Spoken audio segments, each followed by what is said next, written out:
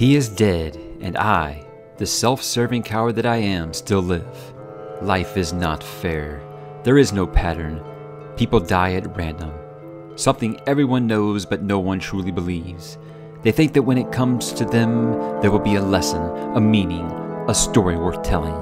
That death will come to them as a dread scholar, a fell knight, a terrible emperor. Death is a bored clerk with too many orders to fill. There is no reckoning, no profound moment. It creeps up on us from behind and snatches us away while we shit. Discussing the 5th book in the First Law series, The Heroes by Joe Abercrombie.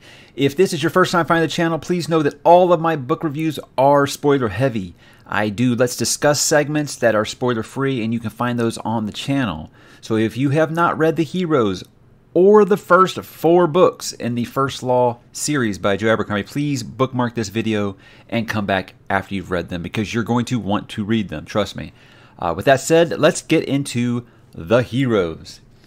Let me address the elephant in the room first, especially if anyone from the First Law Reddit page is going to be watching this. I was about 40% done with this book, and I was struggling with it.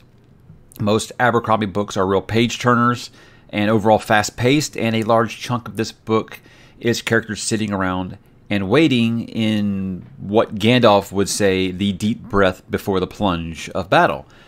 So I went to the First Law Reddit page, which is a great community, by the way. Almost zero negativity over there when you have constructive criticism. You know, they aren't looking to neuter you if you say you aren't really caring for a book.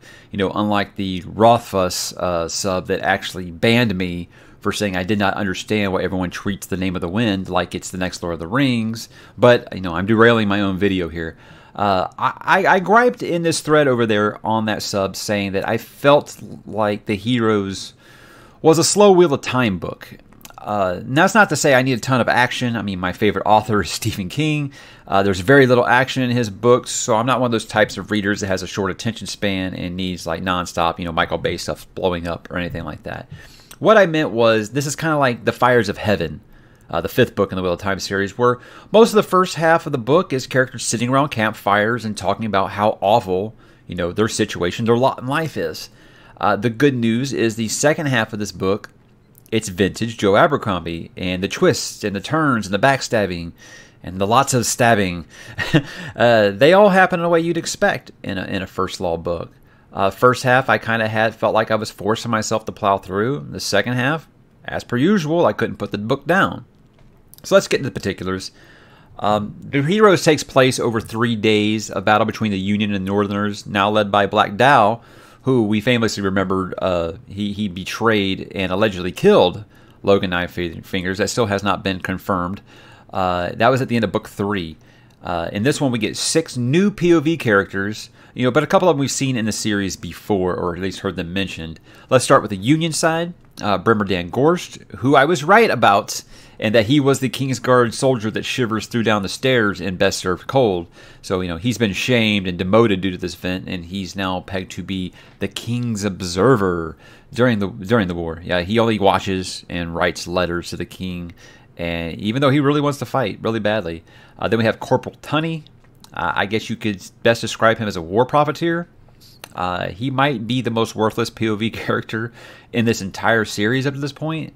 I mean, he's basically just there to show how some soldiers become career military men without even really fighting much. Always finds a way to avoid the battle, and I don't really know. You could remove him from the story, and I don't really think anything changes except getting a first-person observation of how Jazal gave all of his old drinking buddies raises, and how it pretty much screwed over Jallenhorn, you know, because it gave him a post as general that he obviously wasn't close to ready for. Lastly, we get Fenry Dan Brock. She's the daughter of Lord Marshal Croy, but more importantly, she is recently married to Colonel Brock, who is the son of the notorious traitor Lord Brock from the original trilogy. I'm using their proper titles because I can't remember their first names.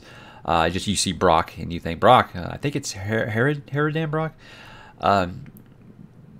This is, I think, the normal First Law political game, and it kind of comes into view through Fenry in this. And that might be my favorite part of the story is Fenry and the political side on the other side, which is the North. And for the North, POV characters, we get Kermden Craw. to me, this is another attempt at emulating the nice side of Logan Ninefingers, like they tried to do with Shivers in the first half of Best Served Cold.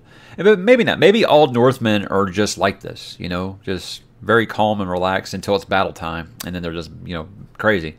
But, you know, he's a straight-edge guy, savvy veteran, leads about a dozen Carls. I think, actually, a dozen, because he calls them the dozen. They're all in the service of Black Dow. His second is a gal named Wonderful, which I'll get into a little later. The son of Shama Heartless gets a POV in this, too. He's named Beck. I didn't really particularly care for this character that much, but unlike Tunney, I understand why he's here, and I think he does serve a purpose. It's to show all those 18-year-old kids that are real hotheads and think they're ready to go off to war and be a badass soldier like their dad was, and then they get there and they realize just how terrible and frightening and horrific war is, and then they just want to go home. I think at one point he even says, "I want my mother," you know. So the political side of the North, this is also my favorite side here, is we get Prince Calder, a character I never really particularly gave much of a care about before this. He's the youngest surviving son of Bethid, younger brother to Scale. Like Fenry for the Union, Calder's probably my favorite part of the book from the North. So the politics in this are, you know, on their A game. Everything we've come to expect from a First Law book. And that's our 6 POV characters this go around. Now, the narrative in this book is so different from the other First Law books that I'm not going to do like I usually do and run down the plot and talk about everything I like, because I feel like this is just so linear. It takes place over 3 days, and it flips between the sides so much. I'm not sure I could give like a cohesive rundown of the plot, so I'll just go by the characters and groups here and talk about like my biggest moments, what I liked, didn't like. And let's begin with the North. Not a POV character, but I feel like I'd be remiss if I didn't talk about Black Dow here. So I feel like he's one of my original trilogy characters I got to talk about here. Even as vile of a bastard as he is, it was fun to see Black Dow again. You know, it had that going home feeling to it. I think this book shows he's a little smarter than he comes off in the original trilogy. There's a moment where he says if he knew it was going to be this much work to rule the North, he would have just tossed Bethid's chain into the river like he did Logan. I feel like he just came off as like just an insane, bloodthirsty psychopath in the original trilogy. But either ruling has changed him a little, or you got to take a step back and think, okay, everything you saw Black Dow in the original trilogy was all through Dogman's point of view, who already told you he did not like Black Dow. So maybe we just never see the intelligent side of him there. Besides Calder, I think he's the first one to say he wants to negotiate a peace with the Union and end this war. And he probably should have killed Scale and Calder long before this book if, you know, he didn't want to get stabbed in the back. Speaking of, I mean, that's how I was shocked. I was downright shocked that Shivers was the one who killed Dow in this book. The whole story, I did not understand why Shivers was even working for Dow. I don't know what happened in the few years between Best Served Cold and this book. I think it's 2 years between the books. After Best Served Cold, I knew he gave up the whole trying to be a better man thing, and he just embraced who he was.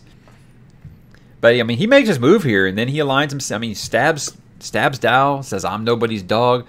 He aligns himself with Calder, which, again, surprises me since, you know, if I recall correctly, maybe I'm reading this so fast, maybe I missed something here, but, I mean, I believe he was with everyone else in, you know, our group of Dogmen and all them, the fighting Bethid. So it's really confusing to me that a lot of the characters that were fighting Bethid in the original trilogy, they're now supporting Calder. Maybe they just like, oh, Black Dow is just too much for me. I mean, it seems to me like maybe you guys just aren't ever going to be happy with who's ruling the North. So maybe the North doesn't need a ruler? I don't know. About Calder, though. I think I liked his journey in this book better than anyone else, because I feel like he goes from prisoner to reluctant fighter to basically king in a span of 3 days. You know, you always hear the cliche that war changes a man, and I think that's the overall theme of this book. Calder's incredibly ambitious, and he tries to get to the top, like Fenry, more by political maneuvering than action, you know, and he almost gets there until Baez shows up to remind him who the real power in this world is. You know, then he has the opportunity at the end to solidify his claim to the North. by having Shivers kill Scale, because Shivers is now like his second, and he's like, no big deal, you know, I'll kill Scale for you after Scale's released from prison. And that's what Baez has pretty much insinuated he wants him to do. You know, we're going to release Scale from prison, and all you got to do is just take out this one last chess piece, and you're the king of the North. And, you know, I will not lie, I was holding my breath during this. It was the second to last chapter of the book. It was titled Black Calder, too. So I'm thinking, okay, this is definitely, he's going to, you know, own that name, and he's going to kill his own brother and become king. I thought, in typical Abercrombie fashion, I thought he was going to be like, I love you, brother, and turn his back and give Shivers the okay. You know, but the exchange between Calder and Scale in this moment, it was something really good. I really liked it, so I wrote it down here. Scale tells him, you were the one took after our father. I tried, but I could never do it. I always thought you'd be the better king. And then Calder replies, maybe I'm the better brother, but you're the elder. You know, and he gives Scale the chain. And Joe writes, I just love this. He says, he patted him on the back and left his hand there, wondering when he got to love this stupid bastard, when he got to love anyone besides himself. Just great writing. I think it's because we've gotten so accustomed to the characters in First Law just being completely heartless and brutal and vicious without a conscience, that, you know, when a selfless act like this shines through, it means that much more. So Calder definitely has the best arc in this book for me. And he goes, I mean, he even goes from being like, oh, my wife's okay, whatever, I guess, to being crazy in love with her by the end, and even thinking about her, you know, right before he thinks Dow's about to kill him, his last thoughts are of his wife there. So, very good arc, very, very, very good arc. I hope we see him again, and I'm sure that we will, in one way or another. Now, for the rest of the North, I thought Crawl was okay. I didn't dislike him, you know, but he could have died in one of his POV chapters, and it really wouldn't have gutted me or anything. I think I was actually more upset when Wirren died. I think Wirren was a really cool side character. I loved the whole thing with the sword. And, you know, someone told him when he was going to die, so he never wore armor in battles and stuff like that. So when he actually does die, it's like a big surprise to him. And he's like, you know, I would have wore more armor. You know, you think for sure he's going to give this Father of Swords to Crawl, but he actually asked to be buried with it along with his burden. Just powerful stuff. That, you know, writing that you think, where is this going? But it has a payoff that matters. Wonderful was a somewhat interesting character. For some reason, I could not get. Oh, geez, what's her name? The redhead practical from the last book, last 4 books. I can't think of her name. I'm going, whatever. Y'all know who I'm talking about. For some reason, I couldn't get the image of her out of my head with Wonderful, but I think it's just because they kind of had similar personalities. You know, you think that she, with the opportunity given to go home and be with her husband and kids, and you find out later that, you know, she went there and they were either dead or gone. So this is what she is now when Crawl's trying to retire. And, you know, with Crawl's retirement cut short, you know, I figure we're going to hear about both of these characters in Red Country again, because it doesn't seem like either of them are out of the game, and both of them are going to have more prominent roles.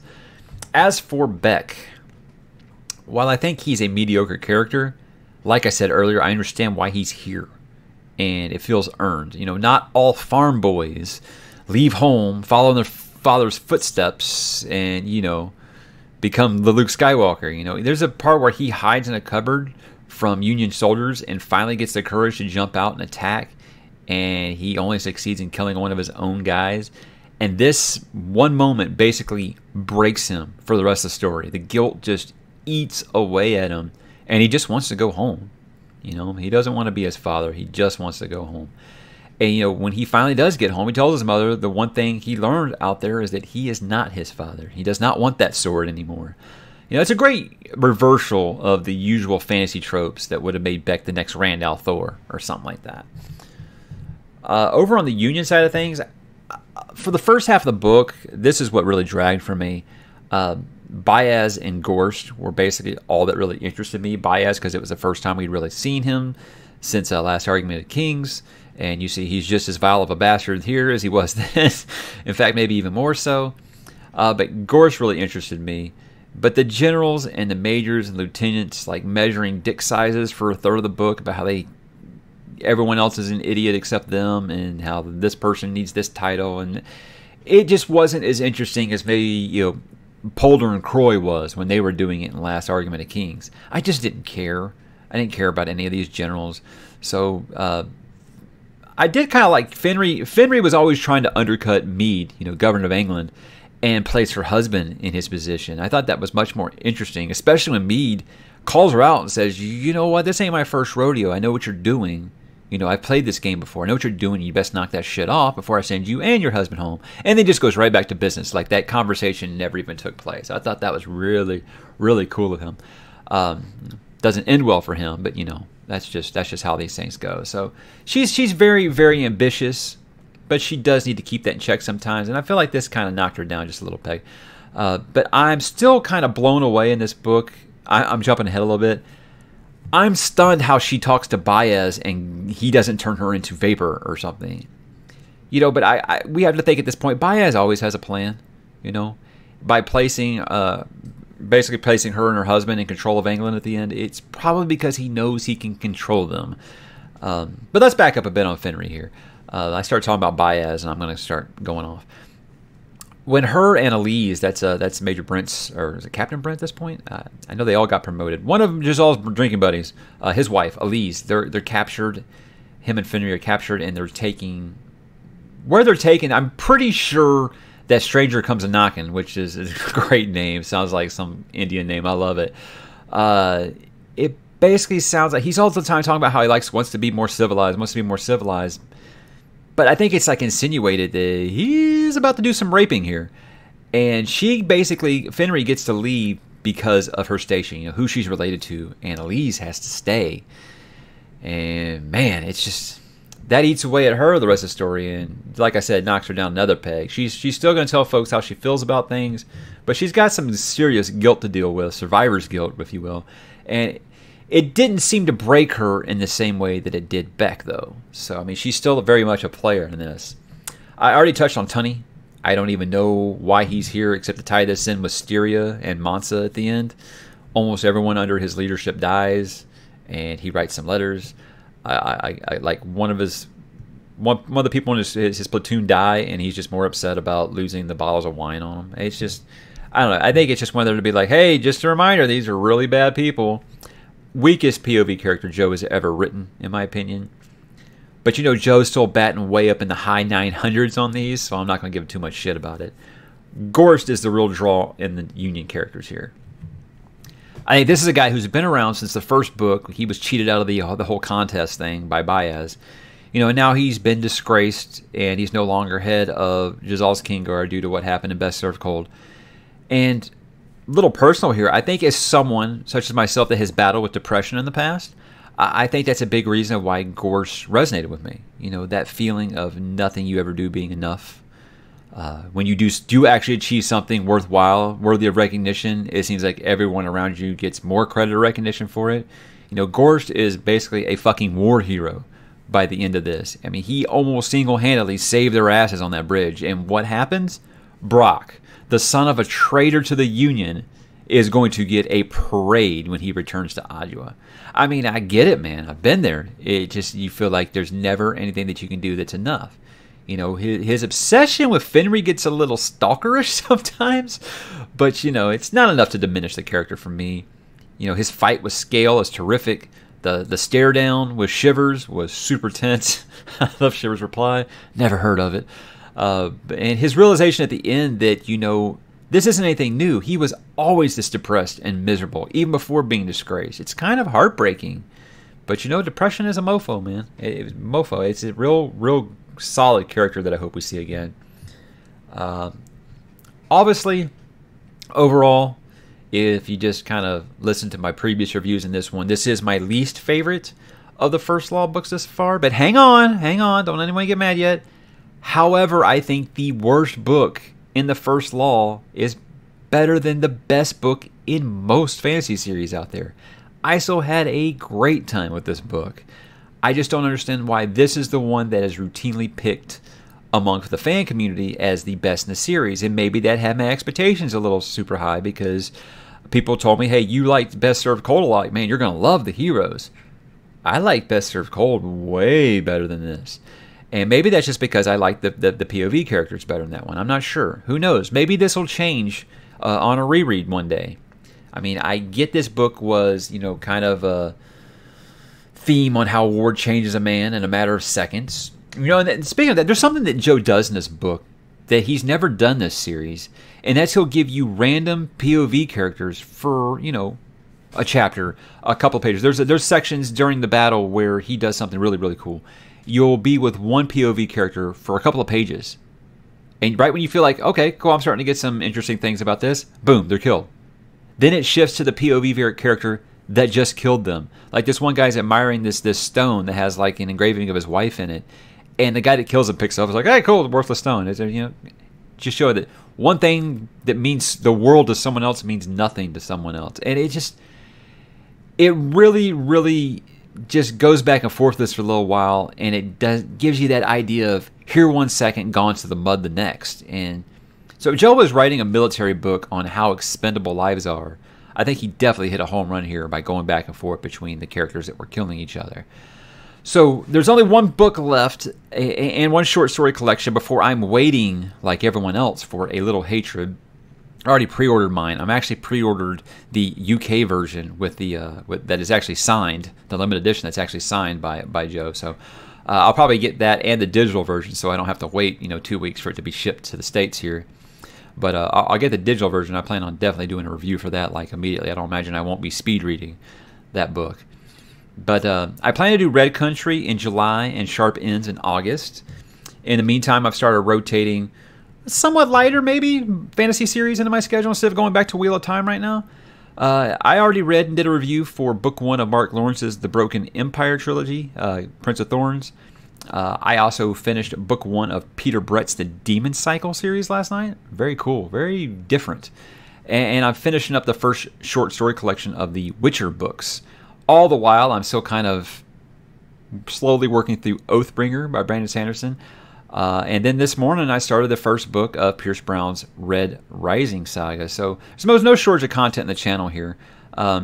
Speaking of the channel, if you like this video, please consider subscribing because I'm trying to get up to at least 500 subscribers so I can beat YouTube's awful algorithms that won't allow any of my reviews to show up in just a basic search. Like if you go and just type in Joe Abercrombie, The Heroes Review, my review won't come up, probably. You'll have to actually find a link to it. That's why I have to depend on Reddit and Twitter and social media, things like that, for these reviews to even be found. So I think I was around 320 this morning. So it's climbing. The channel is just going to keep growing. I do a book review or a Let's Discuss segment every week. And we also do the Geek Media Course show, which is it's a live video show where we just talk about everything relevant that happened in the past week in geek pop culture media. So thank you guys for commenting. If the discussion of the books is something that I never get tired of, so don't be shy about commenting or reaching out on Goodreads or Twitter. I've had people this week on Twitter reach out and say, hey, I found you through your book reviews. And I even had someone on Goodreads message me and say, hey, you inspired me to get First Law. I'm checking it out now. I'm really enjoying it. Another person asked me, hey, being an adult with a job and kids and stuff, how do you find this much time to read? Well, I take transit to work. It's an hour each way, so there's 2 hours. I have an hour lunch break. There's another hour, and then what I do when after I get the kids to bed and get in bed myself for about. So you're thinking 3 to 4 hours of reading per day, and I'm already a fast reader.